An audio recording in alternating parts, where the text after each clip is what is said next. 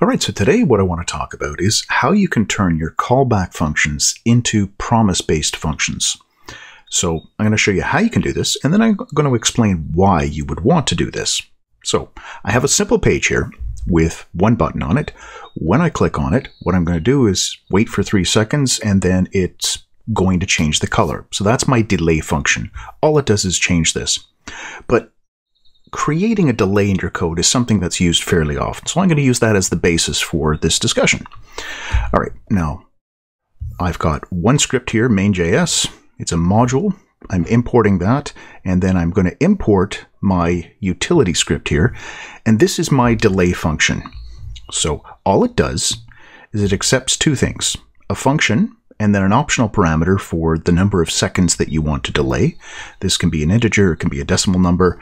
It's going to take that number, multiply by 1,000, use set timeout. When the set timeout is done, it's going to call whatever function you passed in. Simple thing, gets used quite a bit. In my code, what I'm doing is I've got the click listener on the button. I'm going to call my function wait. I've got my delay set to be 3 seconds, so just have a variable here. This is how long I want to wait, 3 seconds. And then I call delay, which is the function from my utility page right here, this utility script.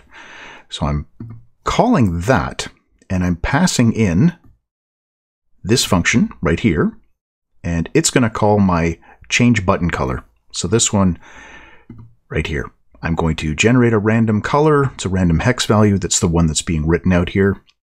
I find the button, I change its background color, I write the message out in here, and then I'm going to return a random number between 1 and 4.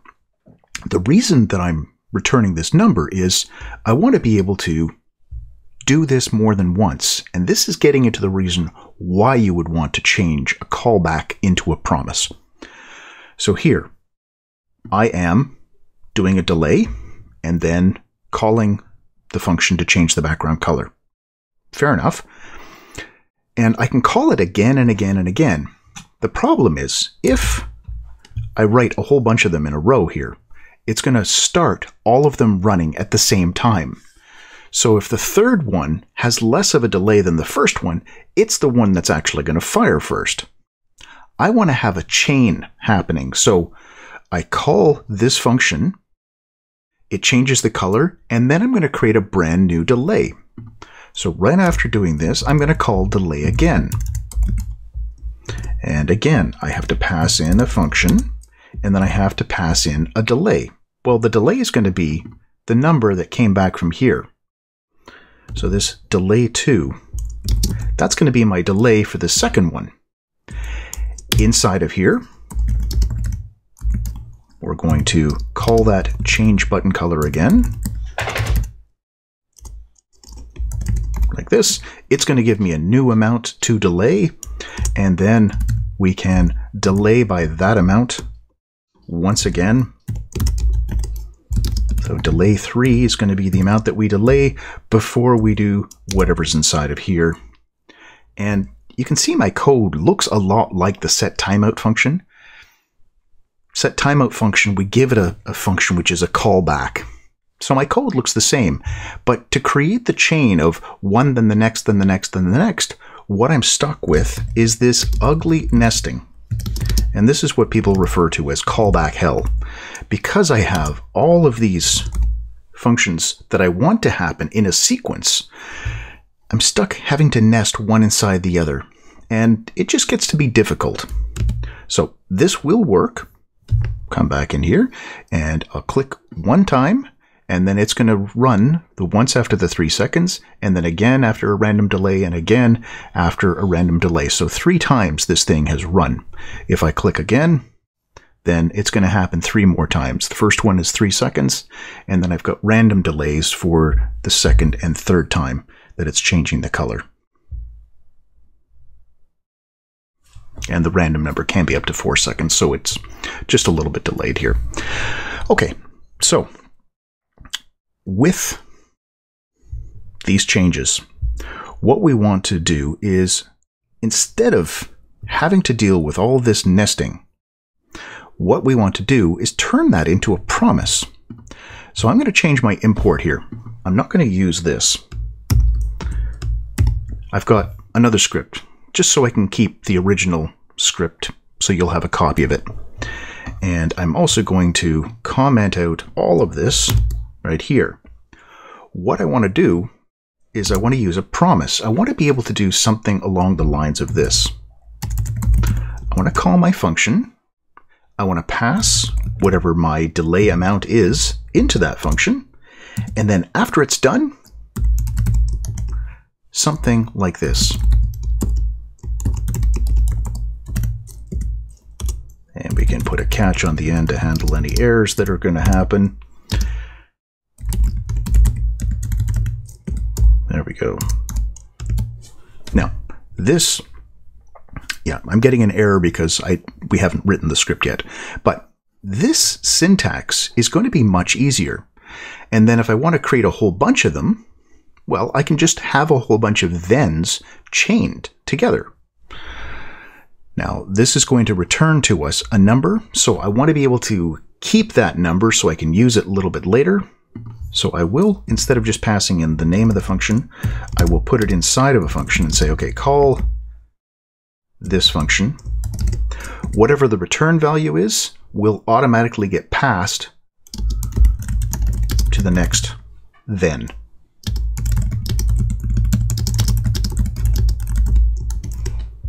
All right, so let's jump into our script here. This is what the original one was. I just copied that over and had it in the comments. So this is the original. Our new version that we're going to use starts off looking fairly similar. And I mean, in terms of the amount of code, it's going to be pretty similar. So I have a function. There we are. So the first line and the last line, almost the same, except I'm not passing the function in. I'm not using a callback.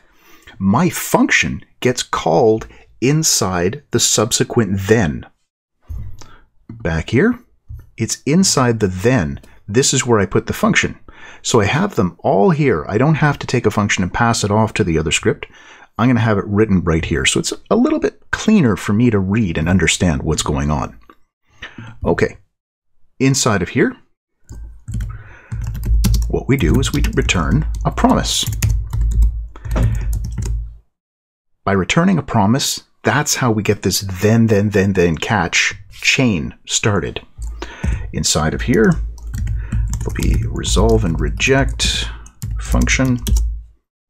Whenever we want it to return and go to the next then, we use the method resolve. So this one right here, resolve. When we call that, that's when it goes back to the function that called it, right here. When resolve gets called, that's when we go down to the then. So right inside of here, we'll do the same thing that we were doing before. We'll say set timeout, and my function that I'm going to call is resolve.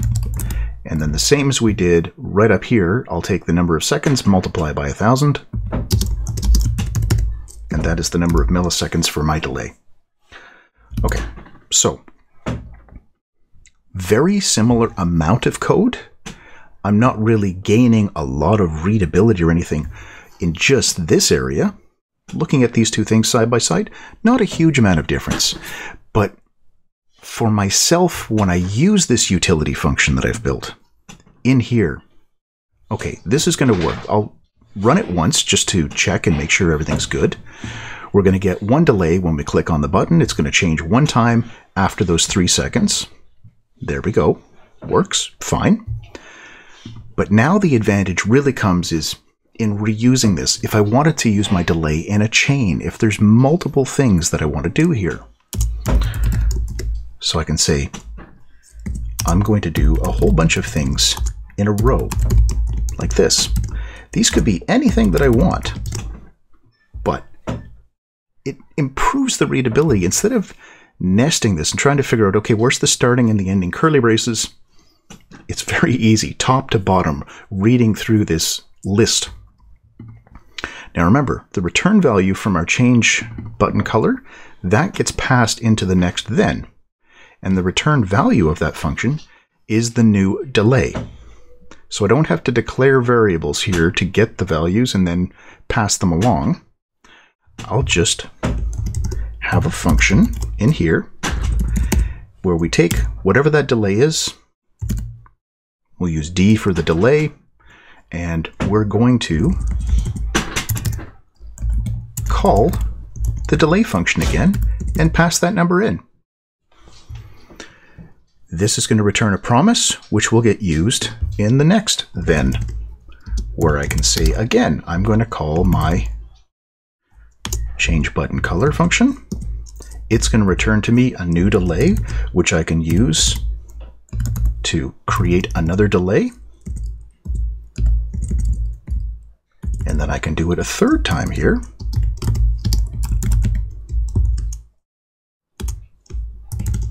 Like this. And I'm not actually using the delay number that's returned from here, but that's fine. I'm just throwing it away.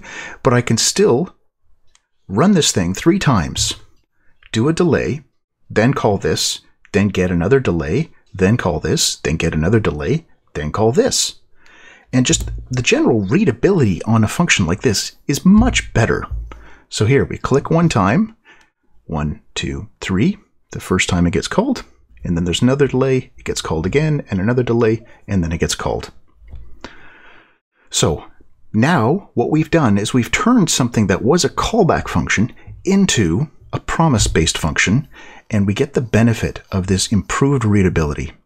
Now you can do async and await. If this was inside of a function that you marked as async, we could do await for each one of these things, but here's our new version. So all of this code is linked to down in the description. And if you are interested in learning a little bit more, seeing another practical example of this, I did do an article on dev.to about this same idea. In this article, I used the geolocation function, the built-in navigator.geolocation.getCurrentPosition. I took that and I converted that into a promise-based solution. So feel free to have a look at that as well. Hope that helps you out. Hope that helps you understand a little bit more about callbacks versus promises. If you have any questions, feel free to leave them in the comments. I answer whatever I have time for. And as always, thanks for watching.